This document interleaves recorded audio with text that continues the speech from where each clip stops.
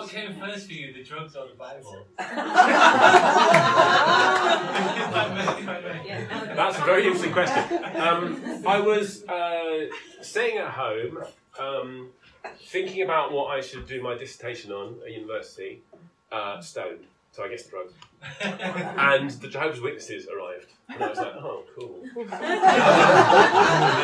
I got talking to them, and I did my dissertation on apocalyptic cults and their views on the body, medicine, and sex. And so, obviously, I had to read Daniel, I had to read Matthew, I had to read the apocalyptic books of the Bible, and I got to a bit in Matthew where it says, at the end of the world there'll be wailing and what? Gnashing of teeth. Gnashing of teeth, yeah. And that and I looked at the original, which is in Greek, and the word world is actually aeon, and it doesn't mean world; it means aeon. It means an epoch, like or a period.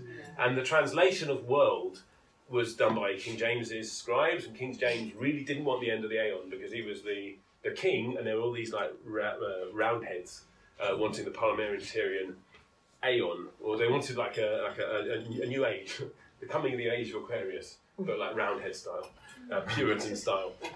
So throughout history, there have been revolutionaries who have wanted a new world, and it's there in Matthew.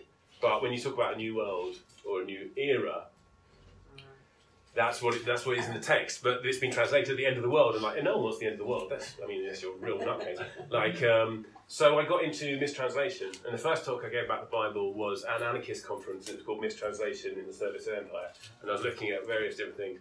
But the Bible is a bit of a gateway drug, and once you start looking at the Hebrew, it's like, whoa, this is wild. It's a super psychedelic book. Like, the poetry in it is in Hebrew. Like, it's quite boring when it's translated into English often. But the poetry, even, was it you that asked about, the word? In the beginning was the Word, when the Word was God and the Word was with God. That's just a contradiction right in the beginning. That's mind-blowing poetry, right at the beginning. It also means pros in Greek. So with God also means against God. And then you get into the whole question of like the serpent and against God, and it gets really interesting just in the first couple of words. So, yeah. So, getting stoned and reading the Bible, which is what Rastas are into, yeah, go for it. Tell me what you find.